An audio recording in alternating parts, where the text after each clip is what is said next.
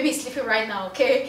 But I'm going to include a short clip at some point in this video where you guys get to meet her, and I'll introduce her to you guys. Hey guys, welcome back to my channel. I know I took quite a break. Your girl gave birth to a bouncing baby girl. I guess that's no news to you guys. For those who follow me on Instagram in particular, they've met baby Talia, that's her name. If you're new to this channel, my name is Fonkeng Dolly. I am a Dubai-based Cameroonian YouTuber. I film random videos about my life, about skincare, just anything that I love. So today we are going to be talking about my birth/delivery story. I am so sorry I don't have like a live vlog about my birth. Everything happened so fast. I was in so much pain. We even forgot I was a YouTuber, as a matter of fact, because of the amount of pain I was into. So you guys won't be seeing that. Lots of people have asked me already on Instagram when I'm uploading my live. They would like to see like the live birth. No, I didn't get to film that, and I'm sorry. Now, talking about my delivery story, wow. On social media, I know I portrayed myself, my pregnancy journey to be like easy peasy. Lots of people were like, oh my god, you make it look so easy. This thing, I'm getting pregnant ASAP. Yeah, for the most part, I tried my best to be positive the whole journey, but I went through a lot of things also behind the scenes, like at home. Those who came to my closest friends and family members, they saw me at my lowest and at my worst. The vomiting, the extreme vomiting, the extreme back pain at work, because I worked up until the end, up until I gave birth, literally. So jumping straight to my delivery, this is what happened. Towards the 36th week of my pregnancy, I developed edema, like mad swollen feet. At first, I thought it was normal. Everybody around me was like, yeah, it's normal. This is one of the signs of pregnancy. Don't worry about it. You'll be fine. I was like, okay. Fast forward to like the 38th week, it was looking crazy, like cray, like really bad. I started panicking. I would worry, but everybody would be like, no, don't worry. You're almost there. At work, my colleagues were so supportive. My supervisors were so supportive. I could put my legs on 4 chairs if I wanted to. Yeah, but it was not helping. And of course, I would have the unsolicited advice from right, left, center. Put your legs in salt. Put your legs up. Everybody had something to say, like, and then I'll try a couple. But at 38 weeks, like I said, because I gave birth at 38 weeks, 4 days basically. I remember coming home on Sunday. Yeah, it was on a Sunday. I gave birth on a Wednesday. So on Sunday, I came home that evening from work. The legs were really bad. That's the worst I had ever seen them. I was worried, but I was like, okay, I would go see my doctor the next day. I had called my doctor, booked an appointment, so I had to meet my doctor on Monday. One of my colleagues, she told me to soak my feet in sea salt and warm water. I was like, okay, since I'm home, I will just relax and do as she said. So I soaked my feet in sea salt water. They looked horrible after that. It looked worse basically. Anyways, Monday I wake up, I go to the hospital, I meet my doctor, my gynecologist. He checks the baby, checks the heart rate, everything is fine, and he's like, you're okay, but the feet is a call for concern. I don't know what's going on with your feet, but we need to check for preeclampsia. So they check for preeclampsia. I have mixed signs. I don't have protein in my urine, but I don't have protein in my urine. My blood pressure is very stable, but the feet, no, the feet were not looking good. He sends me to see an internal medicine doctor. He's like, at this point, he needs a second opinion. An internal medicine, no, I see another doctor first, and the other doctor is like, they need a third opinion. At that point, that's when I get to see an internal medicine doctor. And he was the person that said, we are hospitalizing you on Monday. When I went to the hospital on Monday just for my checkup, at that point they were like, Dolly, we are hospitalizing you. I was like, okay. hospitalizing me? Is something wrong? What is going on? They're like, no, they need to monitor me. At that point, my BP had gone up slightly. I guess I was just stressed, you know. So they said they're hospitalizing me. I was like, okay. I had just my handbag, nothing much. I informed my husband, I informed my close friends that, okay, I'm going to be hospitalized, basically. So they check everything, and then they come back, they tell me, it's 38 weeks, 4 days, the baby is fully developed, you have nothing to worry about. We are going to induce you. Your feet don't look good. We don't think you have to carry on with this pregnancy till full term. And I was like, wow, okay, no problem. I'm getting induced. So they brought this medicine which they inserted into me. That was Monday night. So yeah, I spent the night. My labor started, contraction started, but it was not bad. I was like, this thing, if this is what labor is, okay, I'm good. I think I'll be able to do this. Monday night, I spent the night at the hospital, of course. Tuesday morning, I wake up, the doctor comes and checks me, and she's like, you've dilated 1 centimeter. Wow, this is good. You're responding so well to the drug and everything. I was like, yes, I've got this. This is going on so smooth. Okay, and then I'm at the hospital. I eat everything. Later on during the day, they bring the second, and then no, later on during the day they check me again. I'm still at 1 centimeter. They're like, no problem, don't worry, we are going to give you the second dose. We'll insert the second dose. I was like, okay. So towards the evening, they insert the second dose. Wow, okay, things got serious at that point. Yeah, things got serious. My contractions were quite intense, like really intense towards the night. But fast forward to about 2 a.m., 3 a.m., my contractions were mad. They were intense. When I say intense, it was really, they were really strong. I asked the midwife, one of the midwives, I think she was Kenyan, I asked her like, how strong can contractions get? She was like, maybe 130. She has seen 130 or even up to 150, because I had all these machines on me monitoring the baby's heart rate, which was very important, and monitoring my contractions. She's like, she's seen 130 and 150. At that point, I was getting to 120. She was like, wow, your contractions are mad. I'm going to get the doctor to come check you. Guess what? The doctor comes in. I've been crying. I've been walking up and down to make things go quick. The doctor comes in and checks, and I'm at 2 centimeters. 2 freaking centimeters. And I'm supposed to be at 10. I don't even do. How is this thing, is it measured by centimeters? I don't know, but I'm at 2 and I'm supposed to be at 10 to be able to give birth.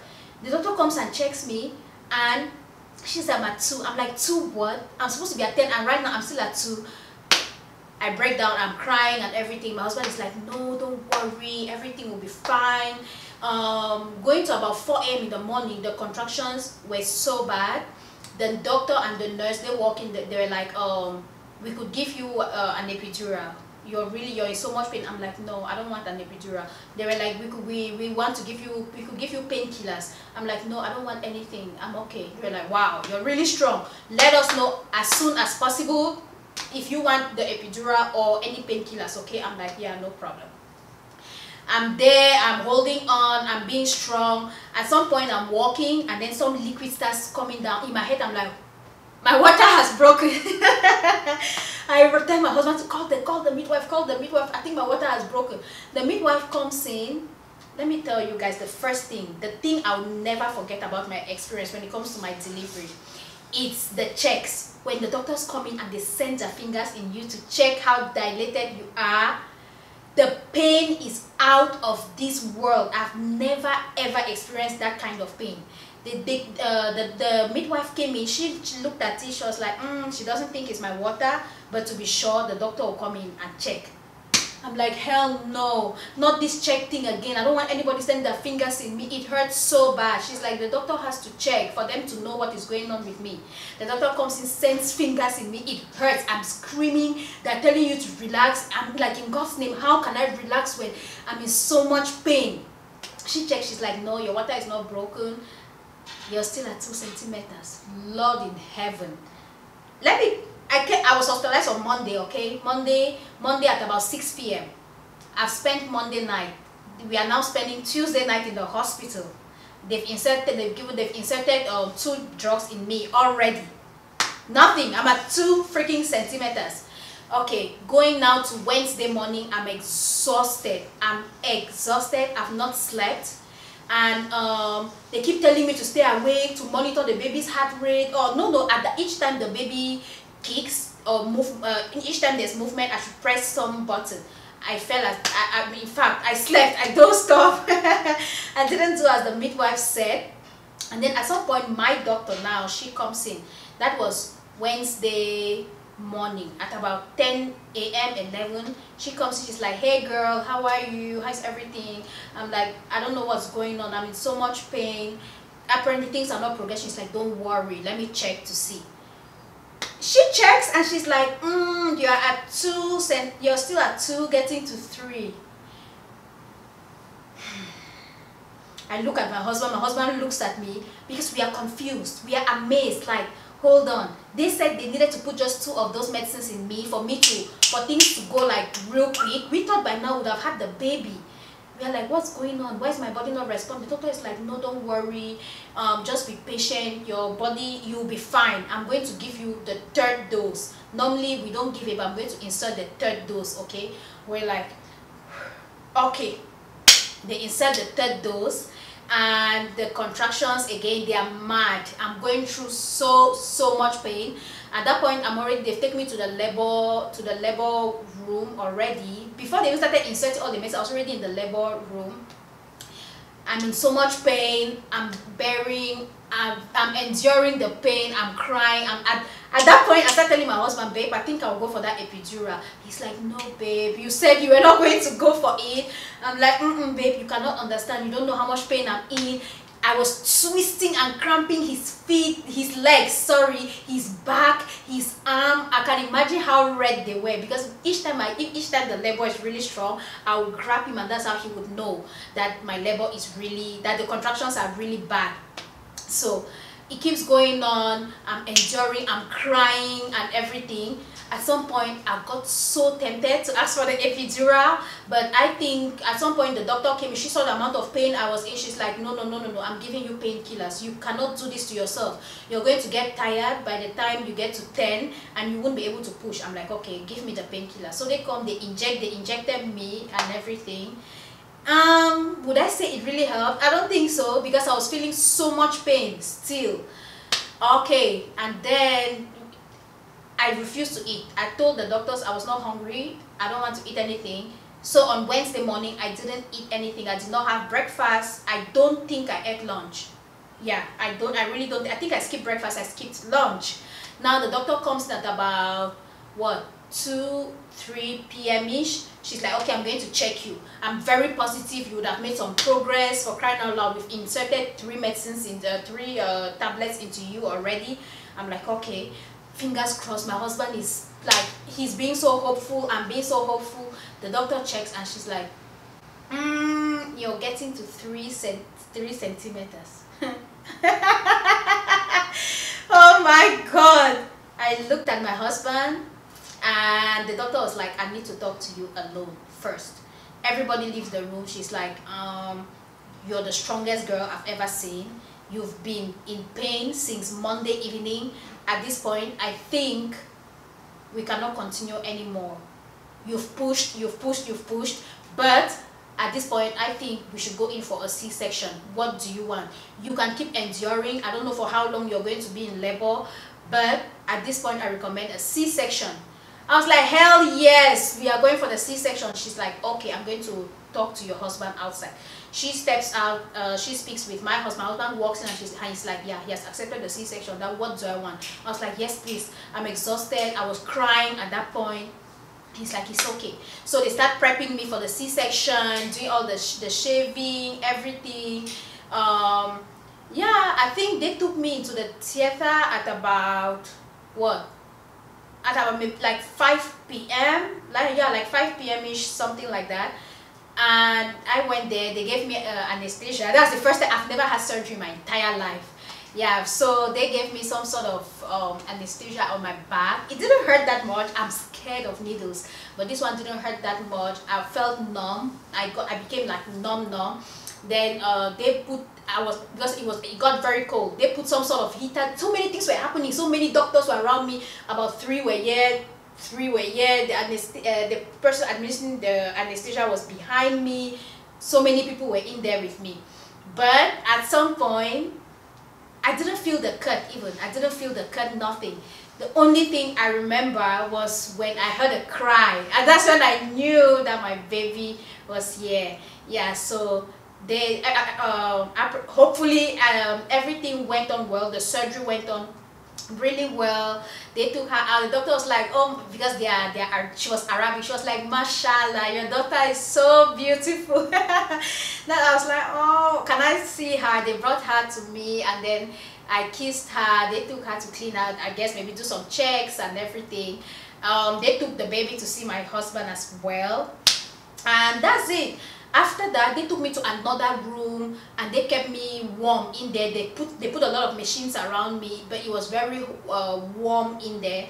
Yeah, the next time I saw my baby, she was dressed already because I had friends over in the hospital. My husband was there. Baby Talia was dressed. When I saw her there, when they took me to my room, back to my room, I was crying. It was so surreal, like she was here. So yeah, if you've been really curious about what type of birth I had, if it was a C-section or a natural birth, no, things didn't go as planned for me. I was in labor for roughly more than 24 hours, which led to an emergency C-section basically. Okay guys, so I'm going to show you guys my baby briefly. She's quite fussy right now.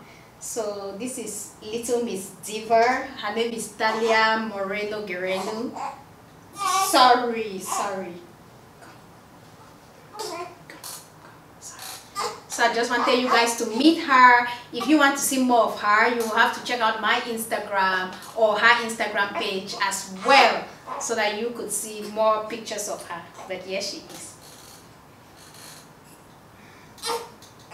But that's it about my delivery or my birth story. I really wanted to have a natural birth. I told myself I was never going to take epidural. I was not going to take any painkillers, but I ended up with an emergency C-section. Healing wise, it was very difficult.